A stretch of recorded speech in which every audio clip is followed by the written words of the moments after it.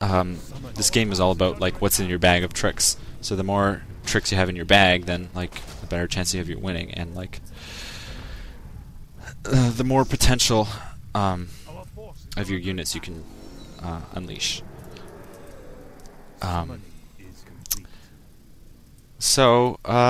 He managed to possess a Kodo in there, which is going to help give his units the beneficial aura of the Kodo.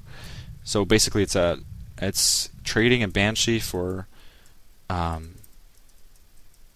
more expensive unit, which gives you an aura, which is 2 more food, and gives you the ability to eat another unit. So it's a 2-for-1 deal, pretty much. And it also stops them from having a Kodo, which could eat one of your units. So really, it's a 4-for-1 deal or something like that. So thanks to effective beetle scouting, he knew that Lyn had just crept that camp, and he was able to force a fight right here. The orc tries to speed scroll in, countered by a simple impale. Then he has the Crip Lord's aura, the Crip Lord's ultimate, sorry, which allows him to deal out a lot of damage and take a lot of damage. Because his, like, at this point, the undead army has completely overpowered the orc army, just because, like, those walkers do not have enough mana to dispel all the curse, and to get more walkers would mean less of the other units, and walkers are easily countered by fiends. So it's a very difficult strategy for the orc to deal with when executed properly, because there's so many things that are screwing the orc up that it's hard for them to deal with all that.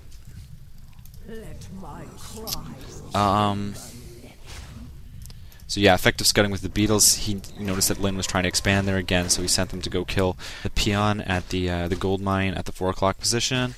Lyn tries to go for the easy Death Knight kill. Luckily, Crafty anticipated this, and he had a potion of invulnerability, and he threw anti-magic shell on it too. That's a nice thing to do on the Death Knight, especially because he is so easily focused. A perfect position for the Crypt Lord to impale, should he get any more mana. And he made sure his Kodo devoured a grunt. And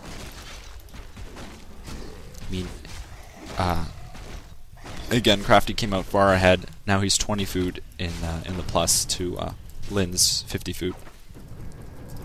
So again, the difference between like an 80 food army and a 50 food army would just be you want to scale things up a little bit. So you want to add like 2 more fiends, so you have like 9 fiends. 2 more banshees, so you have like 4 banshees, and like maybe 3 statues instead of 2 statues. There's not much more you could build. I guess if you were at tier 3, you could get a frostworm or a pit lord, which would be really nice. Yeah, so Crafty's expanding again to seal the deal, and he's constantly scouting. I can't remember how many games I've lost in the last few days to not scouting an expansion, even after beating his army like 3 times.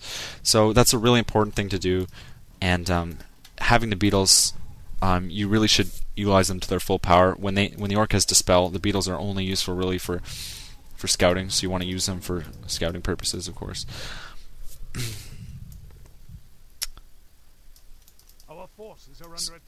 Because you can leave them burrowed at the expansions, and they can kill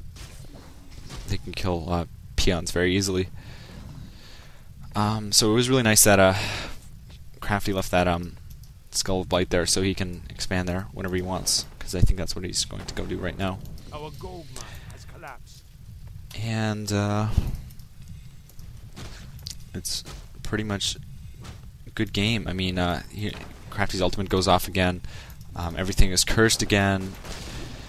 The statues are healing everything. The Death Knight's healing the Crypt Lord, which Lyn's desperately trying to focus, which is a bad idea because the Crypt Lord is the hardest thing to focus in the whole army. The fiends are kind of split into 2 groups, focusing first like the Kodos, and then the Raiders, and the Walkers, and then finally the Grunts and the Headhunters. They don't really matter, because they don't put out as much damage or have as many bad abilities for you as the aforementioned units.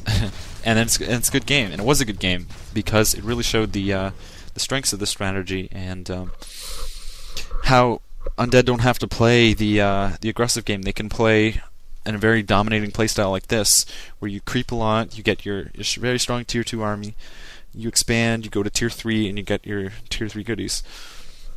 So yeah, just a brief synopsis of what happened in the game. He did a little bit different build order, so he didn't build the shop early and got 3 ghouls. So let him have a faster attack to get to tier 2 faster, where all your where your real strength's going to be.